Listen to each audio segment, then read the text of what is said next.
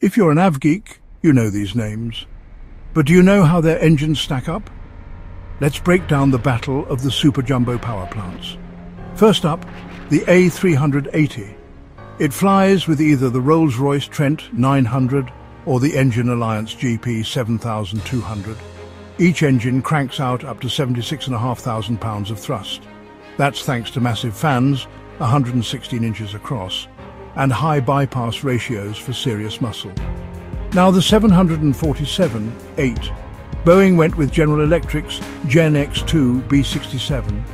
A bit less punch, 66,500 pounds of thrust per engine, and smaller fans at 104 inches.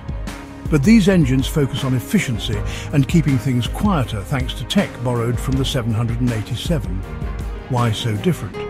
Airbus needed brute force to lift a double-decker heavyweight. Boeing designed leaner, cleaner engines for lower fuel burn and strict noise limits. So, on paper, Airbus packs more power, but Boeing saves on fuel and noise. Which matters more to you, raw thrust or smart efficiency? Drop your take below.